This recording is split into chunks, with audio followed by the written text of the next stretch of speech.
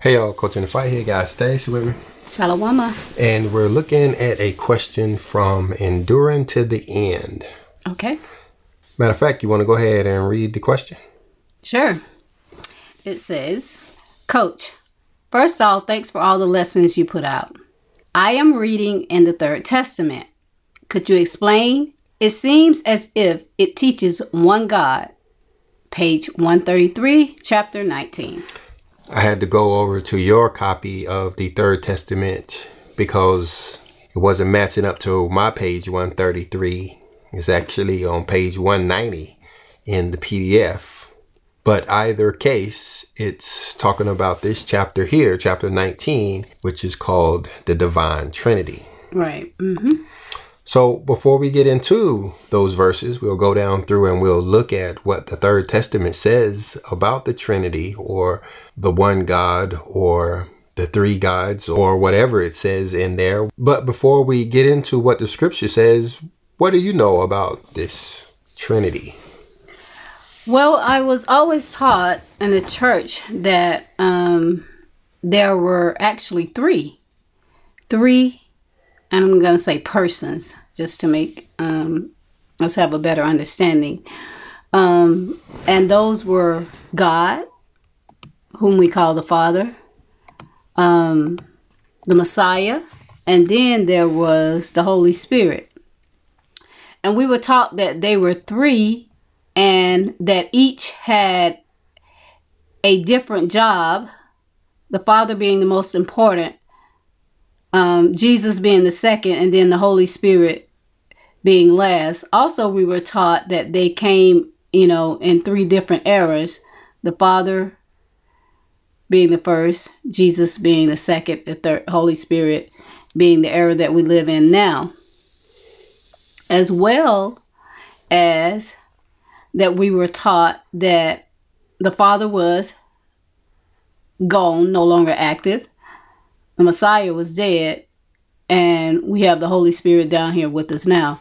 So I was definitely brought up to believe that there were three different people, three different persons, three different entities. As if the three could somehow disagree with one another. I mean, if you have three different people, three different beings, you can have one doing one thing and another doing another. Mm-hmm.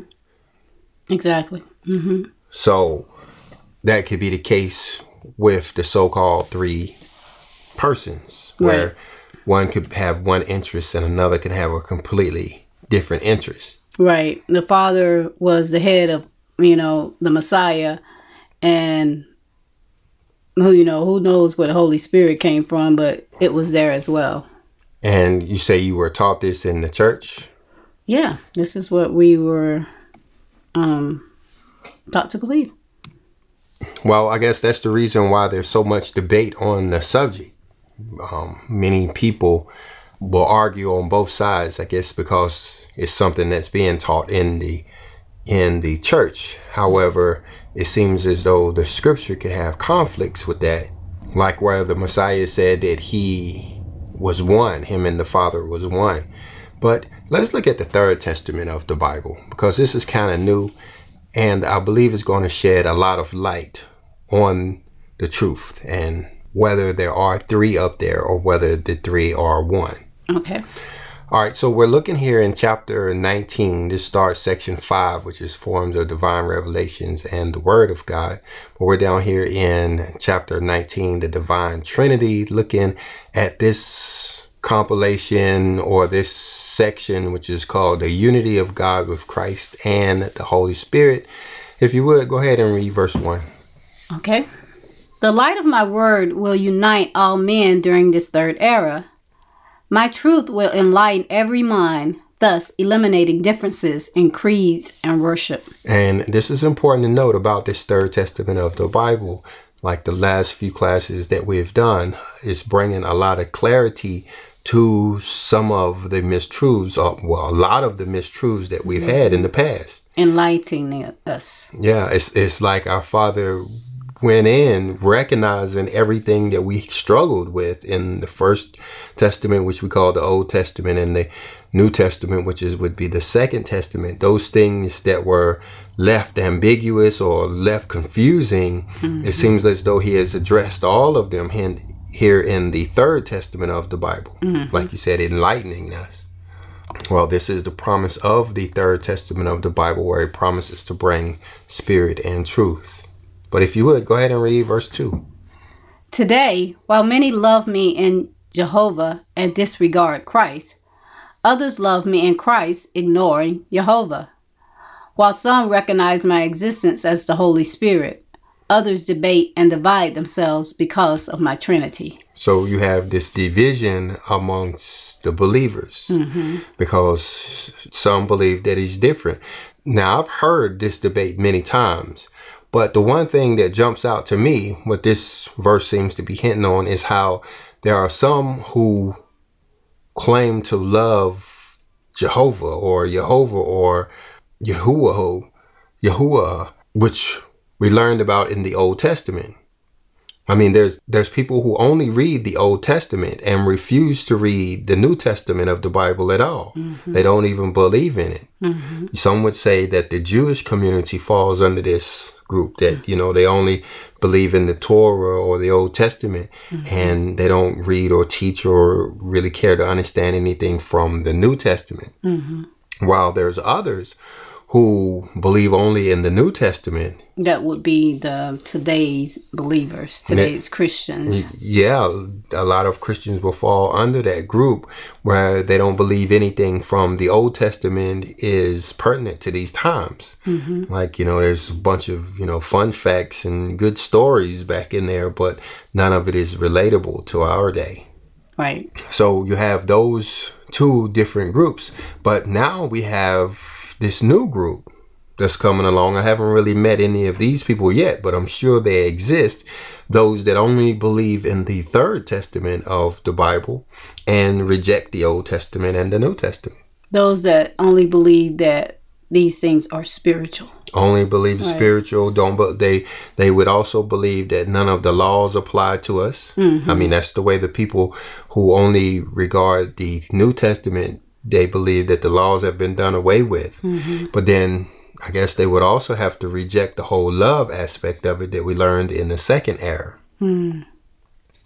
But either case is creating these debates and creating these divisions because it's not really clear, I believe. Right.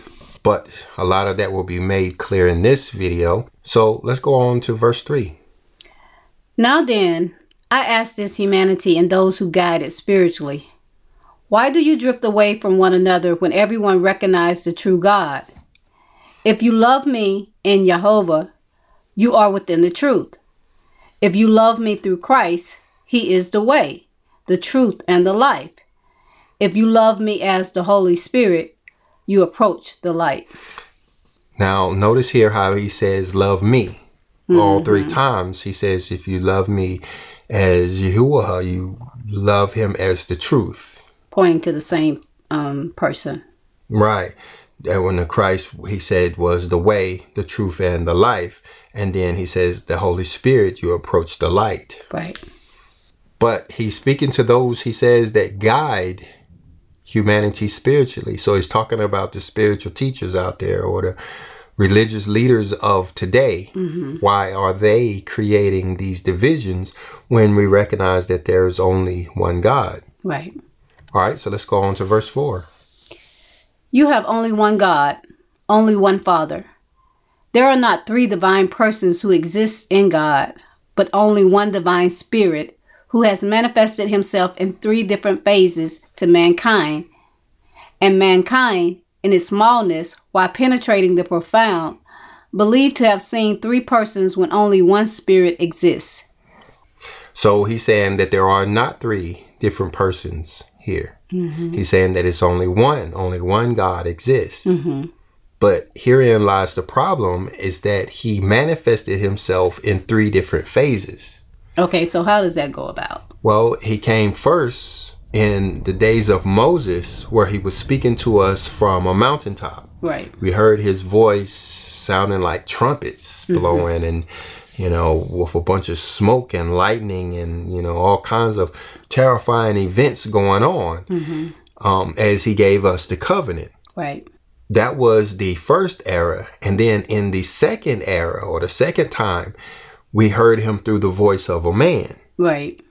Where he was no longer on the mountain, but came down in the human form and talked to us face to face, or talked to them who were able to be in his presence. He talked to them face to face as one would talk to a person.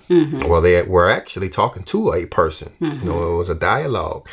But then in this third era, he's coming in spirit. Right. Where he's actually being heard from inside of our conscious. So he's speaking to us from within. So that we recognize as the Father, the Son, and the Holy Spirit. But they came down in 3 different phases. And I believe that's what's causing some of the confusion, is that he didn't present himself all at one time as these 3 different individuals. Right. We had to get them piece by piece by piece. And so now there may be some who recognize it as 3 different gods altogether, or 3 different persons. Right. I heard someone, or maybe I read somewhere, where it referred to the Trinity as one book with different pages. And I thought that that was a great way of looking at it. Yeah, we didn't get all of it at one time. You know, that's a brilliant plan, because, you know, we had to grow spiritually, so he couldn't really give us all of the information at one time. Evolve. Yeah, we had to evolve.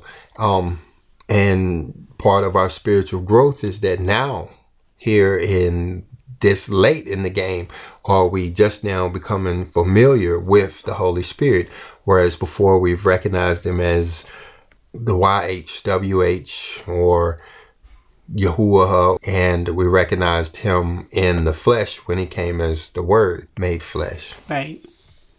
Let's finish up this verse. Okay. Therefore, when you hear the name of Jehovah, think of God as Father and as Judge. When you think of Christ, see in him God as the Master, as love. And when you try to comprehend where the Holy Spirit originates, know that it is none other than God manifesting his infinite wisdom to those most advanced disciples. So he is the same, just in 3 different forms. Right. The same being coming in 3 different ways. So it's not 3 persons at all. It's only one person. Sort of like a Eddie Murphy movie. Where he's playing different roles. Playing different roles. But it is still the same person. Right. And the reason why Eddie would be playing those different roles is because we need to understand the different parts that he's playing. You know, one would be an old lady, and the other one is the young child, and then the other one is the middle-aged man. Those are 3 different important roles in the movie. And if you eliminate any one of those roles from the movie won't make sense. Right. Well, that's the same case now, where if we take away the Holy Spirit, then none of the rest of it makes sense. Why do we have a law if it's not to bring us to where we can actually hear the Holy Spirit? Why would we have the Word if it wasn't to teach us how to live with the Holy Spirit? Yeah. You know, we need all 3, but we recognize them as 3 different characteristics of the same being. Right. Well, you know, it's so amazing how the Father set it up like that, where first he gave us the instructions, and then he gave us the love, and now he's coming to us with the wisdom, the light, and the knowledge. And you really can't have the wisdom or the love before you have the instructions. So those 3 forms that he came in were at the right time, and they were, I guess, strategically placed so that everything would fall in order. Right. Like you said earlier, so we can evolve properly, we had to have these 3 different stages. All right, let's go on to verse 5. If I had found humanity of ancient times spiritually evolved like the present one, I would have manifested myself before it as the Father, as the Master, and as the Holy Spirit. Then men would have not seen 3 gods when only one exists. However, they were not capable of interpreting my lessons. Thus they would have confused themselves and taken another path, and kept on creating accessible and insignificant gods according to their imaginations. So we wasn't ready. Like you said, we had to get it in 3 different stages. And if we had enough, what does it say there? We would have confused ourselves, taken a completely different path, and would have kept creating other gods. Right. We probably would have made figures out of the Messiah and out of the Holy Spirit, and just kept making God after God as we tried to illustrate what we were experiencing. Right. But with him coming first as the law or as the covenant, there was really nothing for us to draw a picture of there. We had the scripture and that was it. Unlike the second era, when he came as a man, surely we painted pictures of him then. Right. I mean, we didn't get a legitimate picture of him because it was against the law to make an image of any human, much less our Father. So they waited until Constantine's time, and even after that, to, you know, paint a picture of the guy we see on the wall. We know that ain't, you know, accurate at all. But that's what we would have done. Right. If he hadn't have done it this way, humanity would have now been worshiping the dove or whatever they used to recognize the Holy Spirit. But notice there how he says, if we had have been evolved, if we had have been who we are now, evolved to where we are now, then he could have presented himself altogether. But I guess the problem is that we were so far behind. Right. That's why we needed the law in the first place, because humanity had deteriorated to the point where we were acting like animals, you know, and so we had to be taught how to even live as humans, you know, what to eat, what not to eat, not to be, you know, knocking our wives in the head like cavemen and all of that kind of stuff we were doing before we got the law. Yeah, it wouldn't have made any sense, or our forefathers would have been confused if you would have tried to present them something spiritually back then. Absolutely, they would have been confused. Could you imagine how many different gods they would have came up with if they were thinking spiritually? I mean, look at all the ones they came up with just thinking materialistically. Well, you know, we're at this time are being presented things spiritually, and look how confused we are. Yeah, it's definitely something that we're having to learn. Right. But praise our Father in heaven, we have the third testament of the Bible that's teaching us, just like we had to be taught the law, and just like we had to be taught love. Now we have the third testament that is teaching us this light, or teaching us how to be these spiritual minded people. Right. And praise the Father for the third testament of the Bible. But let's go on to verse 6. When men understand and accept this truth, they will regret having lived rejecting one another because an error which could have been avoided with a little love. Yeah. So, you know, like we said, there are people who are fighting. There are people arguing. People who only believe in the Torah or the Old Testament are fighting against people who believe and teach the New Testament, and vice versa. People who believe in the New Testament are at war with people who teach the Old Testament. And that be the case with the Third Testament as well.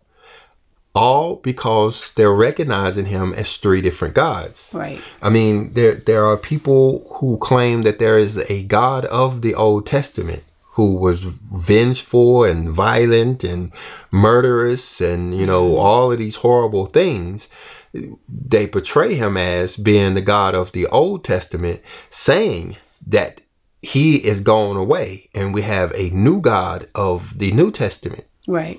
Well, that couldn't be further from it is the same person, you know. And then with that, a lot of the confusion comes with the word Lord and Elohim and how it's used interchangeably. I mean, that's why you need a concordance, so you can actually look at the words that are being used, you know. And when you read in the scripture where it talks about how he's going to bring a particular punishment, what you'll find out is that it's not our Father that's doing this, but it's actually the Elohim, these other entities that is actually bringing this pain. He's actually bringing love and light and understanding, but there are entities that seem to be quite violent. Some of these angels, are out for war.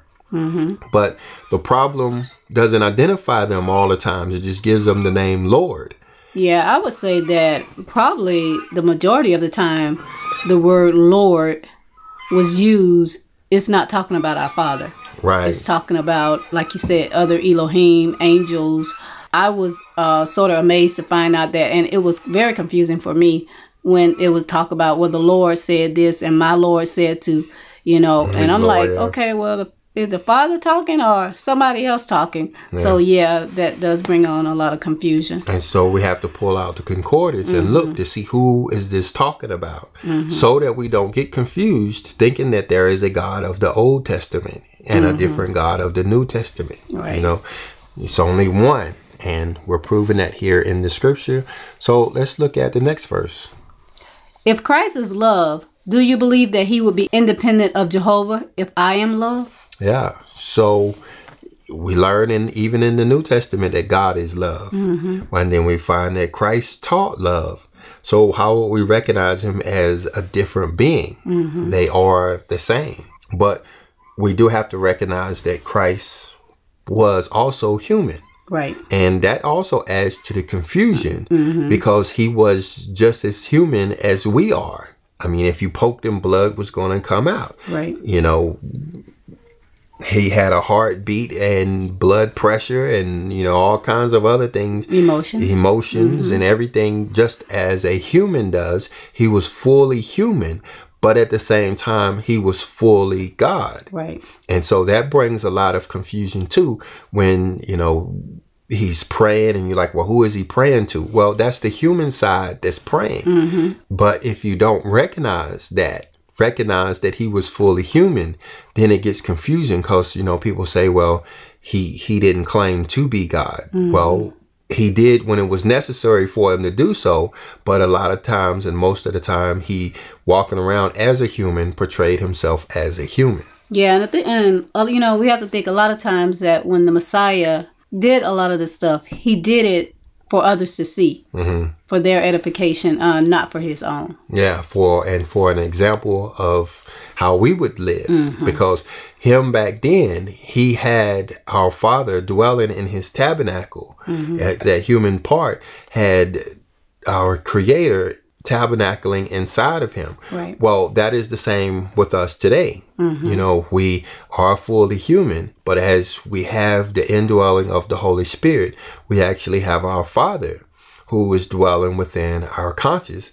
And just like the Messiah, we can hear him speak from there. We even gain power by his presence. But let's go on to verse 8. If the Holy Spirit is wisdom, do you believe that Spirit to be independent of Christ when I am wisdom? Do you believe that the Word and the Holy Spirit are different from one another? And we learn that the Holy Spirit is wisdom back there in Proverbs, and how wisdom was in existence from the beginning. Well, the Holy Spirit was in existence from the beginning as well. So how could we believe that they are separate? Right. Our Father is wisdom and he is love. He is the same entity. Yeah, that makes me think about when the Father came to Solomon and, by way of dream asked him, what would he like? And he said, that he would like wisdom. This was just the Holy Spirit. The Holy Spirit, like you said, was there from the beginning and just showing up throughout Scripture. Holy Spirit just didn't show up in the book of Acts. It's always been there, just like the Father, Son has always been there as well. Yeah, we just had to learn how to take advantage of it. That's the thing about the law. That's what the instructions do for us, is it teaches us how to be clean enough in order to have wisdom as our companion. Wisdom, or the Holy Spirit, doesn't want to be near or around an unclean vessel. And so we needed the law in order to teach us how to be clean enough to have the Holy Spirit. The same way with love. I mean, the Holy Spirit is not going to dwell around a stingy person or a person that doesn't have love for their brother. Could you imagine if she would? if she would dwell with somebody who was stingy and selfish and arrogant and, you know, all of these other traits that our Messiah denounced, people would be taking advantage of it. We would be in spiritual warfare where they would actually be bringing fire down to harm one another. Yeah, you know, that's good what you was just saying about how the Holy Spirit was always there.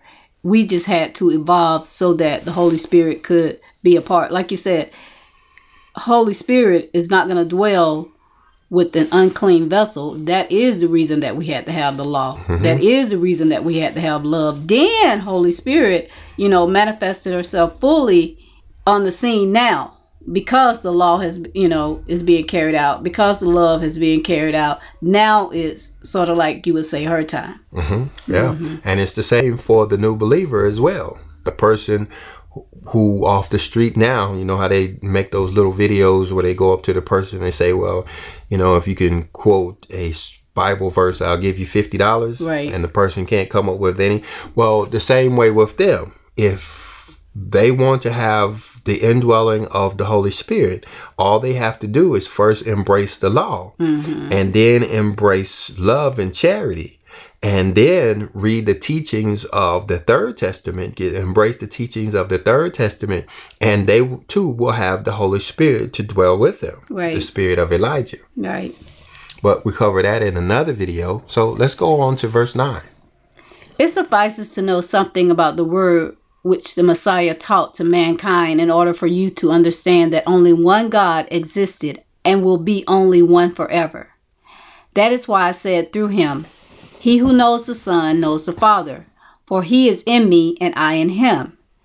Then, announcing in another time he would return among men, he not only said, I will return, but he also promised to send the Holy Spirit, the Spirit of consolation, the Spirit of truth.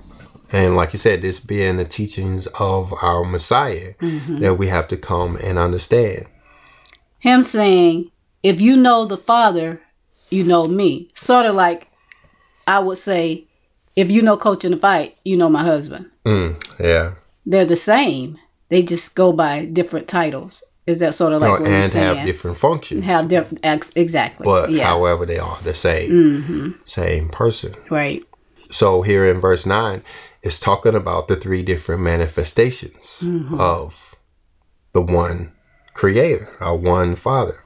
I think another word, you know, that might be a hang up and bring some kind of confusion also is like when it says, he also promised to send the Holy Spirit. That makes you think that he is sending another person out. But I think it just has something to do with the wording, because if you have Holy Spirit, you do have Messiah, you do have the Most High. So it's one. He's not sending another person while he's going to stay at this place right here. It's himself just showing up in a different form. And I think also what he was trying to say is not everybody is going to receive this Holy Spirit. Like it said up there in a previous verse, back up there at the end of verse 4, where it says most advanced disciples. Right. So it's an if statement. It's saying that if you do this and if you do that, then you will receive this Holy Spirit. That's why he was saying that he was sending them out to those that are the most advanced. But let's go on to verse 10. Why should Christ come separately from the Holy Spirit? By chance, would he not have within his spirit the truth, the light, and consolation? Because you have to remember these three different phases and when they started. The first phase would have started back there with Moses. But we recognize Moses' time opening with the fourth seal. The fourth seal opened there in Moses' time, which brought us the first era that's talked about here. I know that's a little bit confusing when you understand that the second era was opened with the fifth seal, with the Messiah. He was the fifth seal being opened, and that's when we got the love. But my point is that the sixth seal, which is Elijah, which is the seal where we received the Holy Spirit, didn't open until 1866. So that's when the whole world had the indwelling. That's when the Holy Spirit came down. Some call it the Shekinah glory. Came down for the whole world would have been in 1866, right? Right. Makes sense? Yeah. That would have been the sixth seal. But wait, go all the way back to the Messiah's time in the book of Acts, how they had the indwelling of the Holy Spirit way back then. That was well before the sixth seal had opened. Mm-hmm. So that, I believe, is the point that's being made here, is that the Messiah made this available even then. The Holy Spirit was available even then. It's just that we had to gain all of the knowledge that the disciples and the apostles gained. We have to learn that and understand and live by that. Mm-hmm. And it's, it's just taken us, 1800 years to do so. But now we have the scripture. We can read the scripture and we can learn what they learned from him. Mm-hmm. It's still the same source. He was the Word made flesh, and we're reading this out of the Word. So it's the same source, but we are getting it now. And as we embrace this word and its instruction, then we're able to have the indwelling of the Holy Spirit. So what you're saying is that when the Holy Spirit came down in the book of Acts, this wasn't a universal thing. This was just sort of like, I don't know what the word you would use, but it wasn't localized. Localized. It wasn't for everybody. Well, it was for everybody. Like I said, it's a little bit confusing. It was for everybody, but the thing is, not everybody had the teachings. Not everybody had the lessons. Not everybody got to sit at the Messiah's feet and hear the word of God the way we're doing now. Like I said, we're doing it through the scripture now. And anybody can go and buy a Bible or download it or read the audio anytime they want to now. But back then, there was only a few. Only 11 or 12 or 13 of them that actually got to hear his words every day and live up to what is required to have the Holy Spirit. So my point is that it was available to everybody, but that everybody would have had to come and sit at the feet of the Messiah, which they did not do. Right. They really couldn't do that part. Right. Where now everybody can pick up the Bible and start to read it. So now is why we're seeing this Holy Spirit spread throughout the world. Right. All right, let's go on to the next verse. Number 11 says, I am your master, but do not see me as separate from the Father, for I am the Father. And by master is talking about our Messiah. Right. And repeating exactly what we heard in the New Testament, where he said that he and the Father are one. That is one of the reasons that he was put on the cross, is because they said that he was being blasphemous when he said that I am the Father are one. But as always, he was only speaking the truth. Yeah, absolutely speaking the truth. All right, let's go on to verse 12. There is no difference between the Son and the Holy Spirit, for Holy Spirit and the Son are one single spirit. And I am that spirit. So all three are one. Right. The Father, Son, and the Holy Spirit are the same. Right. There are no three different persons. Seeing my manifestations throughout time, one single God, which is he who has instructed you through many different lessons, like a single book with many pages. And you was referring to this verse earlier, where it's one book. This third testament is just the third part of the Bible. Just like when we go to the Bible store, we don't ask for the Old Testament or a New Testament. Well, we pray that one day we'll be able to go and say, give me a Bible that will include all three testaments. And by then we will recognize our Father as these three different manifestations, and recognize them just like we'll recognize that book as just one Bible. We will recognize our Father as one God. So I hope this clears it up. I hope this clarified your understanding of the Trinity and what the Trinity actually is. But if you have any more questions or anything, please put them in the comment section and we'll be glad to go over them. We thank our commenter for this question. I think we all get educated by these Bible studies, so we'll appreciate it. And if you guys have any questions or anything, please put them below, and we'll see you down there. Shalom.